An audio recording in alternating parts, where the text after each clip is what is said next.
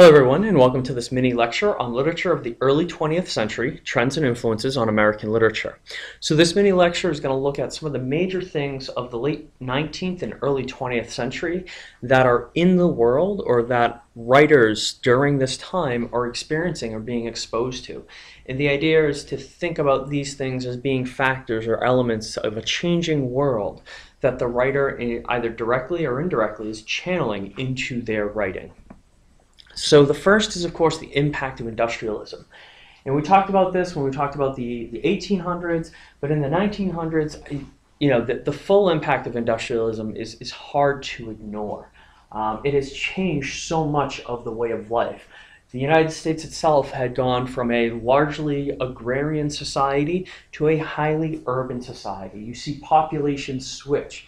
For much of the history, people were living in rural environments and farms and villages, and we see this switch happening throughout the early 20th century of mass migration to major cities.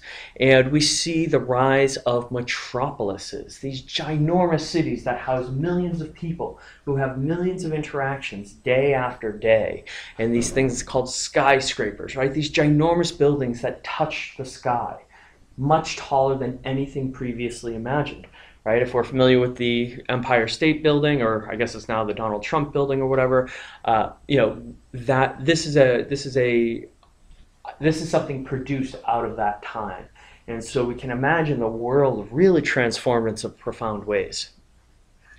World becomes a faster-paced world.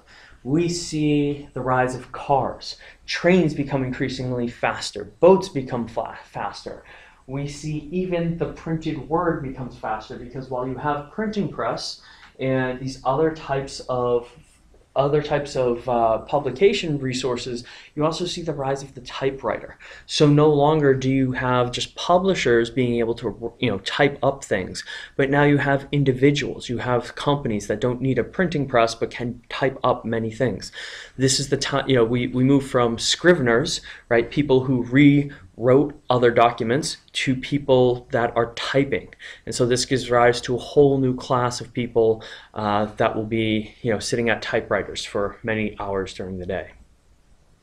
The world becomes smaller. We see the introduction of airplanes, and airplanes do make the world smaller. You can now increasingly make it to other parts of the world in a much shorter time. If you want to reach the other side of the world, it becomes increasingly easy to. But also it means the ways and the places that people engage in war, right? In World War I, it is a war that takes place largely in Europe, and yet there are places like the United States that get involved and can be involved because it's a smaller distance today, or during the today especially, but during the early 20th century than it was 100 years previously. They can get masses of people over there much quicker, and that's because they've found more efficient ways to do that, largely sustained off of the introduction of petroleum oil and the engine. But with that, we also see a lot of, going from war and talking about World War I, we see a lot of modern death and destruction. We find, with all of this that goes on, we find massive ways to destroy and kill one another. The image I have here is the atomic bomb, but of course, even before that, we see a lot more. We see high impact deaths. We see genocides happen throughout the early 20th century, starting with the Armenian genocide and the most famous genocide, of course, the Holocaust.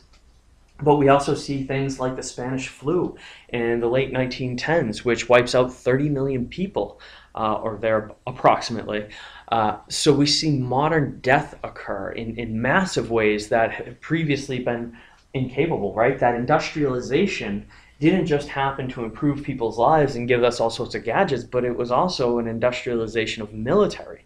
You can mass produce weapons, you can mass produce cannons or artillery weapons or bombs. And so we see this also start to escalate, and this impacts many writers when they see, or many writers go off to war and they never really leave war behind when they get to writing their stories. And then we also get new modes of storytelling. We see the introductions of comics in the late 1800s, as well as film in the late 1800s, and then also we see radio. Film and comics become fairly popular fairly quickly. Radio doesn't really take off until 1920s, 1930s, but all of these are different forms of storytelling that grab people's imagination, that people, thoroughly enjoy. And people go to those because many of these are, well, in the case of comics, they're just like other types of reading. They can bring home, they can trade, they can interact.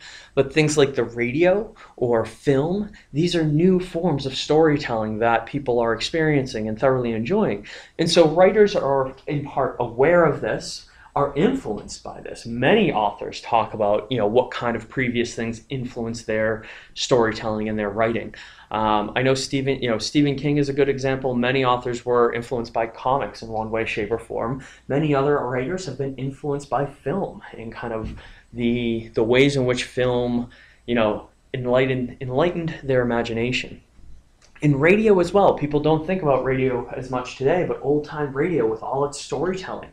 It was constantly having all sorts of different shows that were story-based shows, whether it was a mystery theater or some kind of soap opera or some kind of sci-fi show.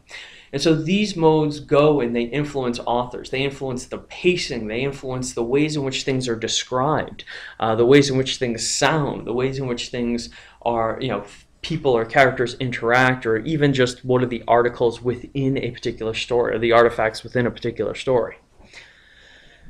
And then we also get reform movements that we see, right? And we see a series of reform movements. We see workers, banding together and trying to protect themselves against exploitative practices by corporations. We see various women movements for in various ways to attain rights around voting, right? We see rights around voting, around equal access to goods and materials, but we also see reform movements around alcohol, which we know most famously as prohibition, and reform movements around sex and sexuality. And there's a variety of these, reform movements against pornography that occur in the late 1800s, early 1900s.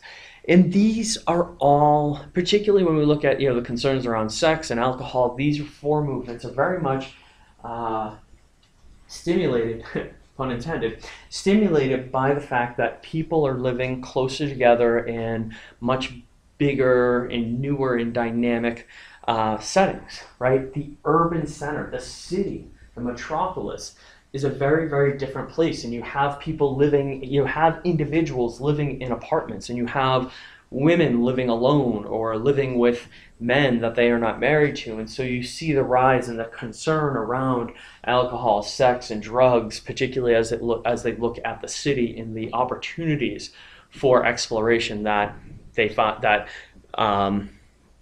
that is found to be disconcerting by the culture at large.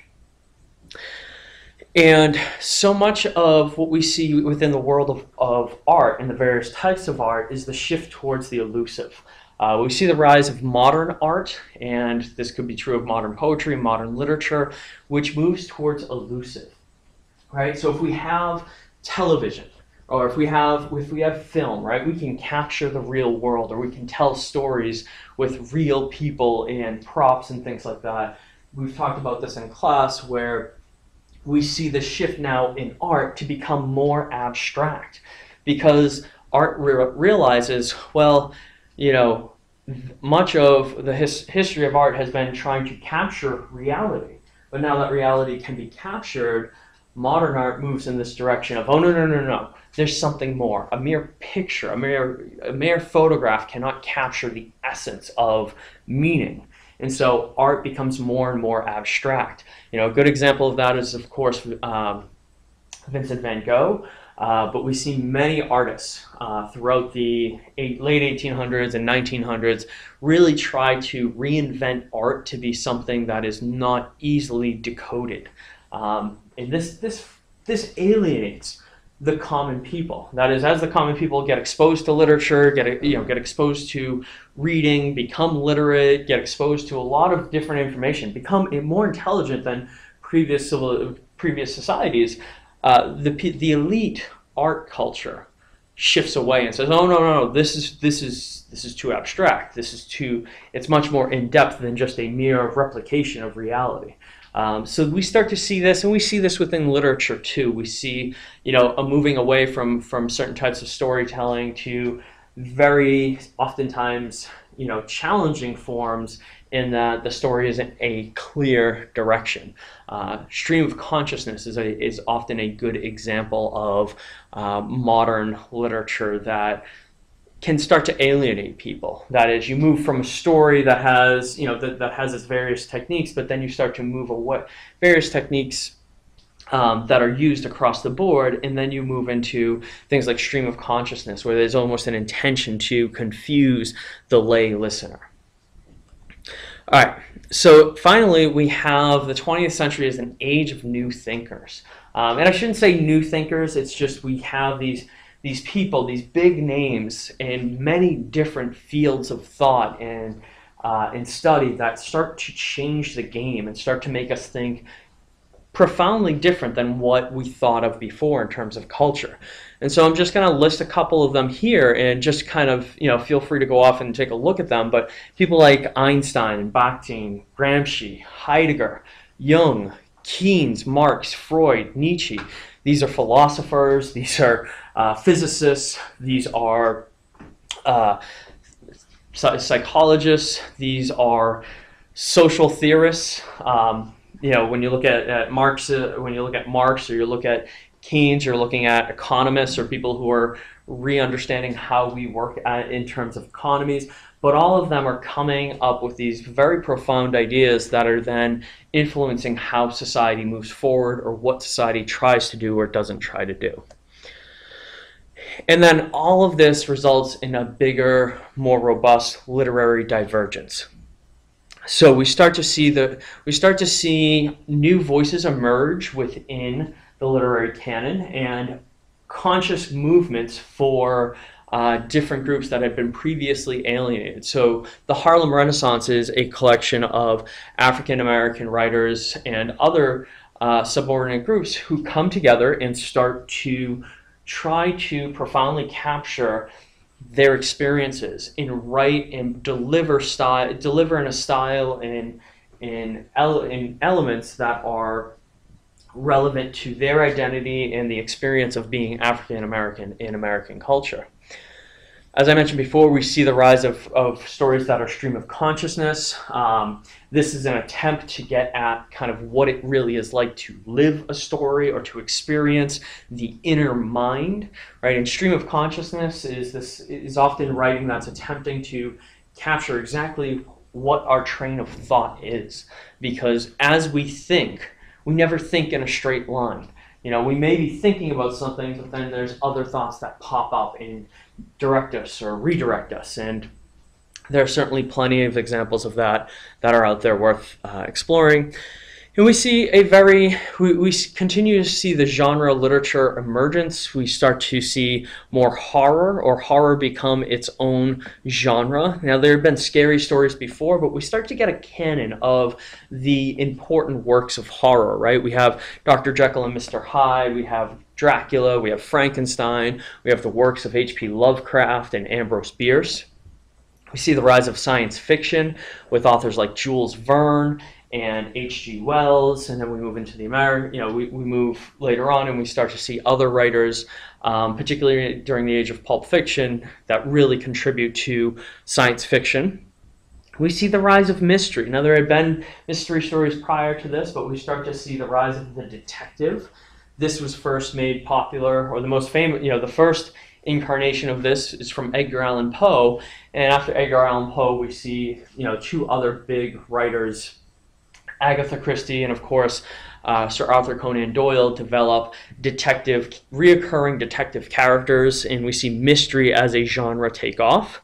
And we start to see romance, and romance, again, is as we talked about censorship, romance is this way of trying to, tell stories that hint at or tell or tease about the sexual relationship or the potential sexual relationship between two people.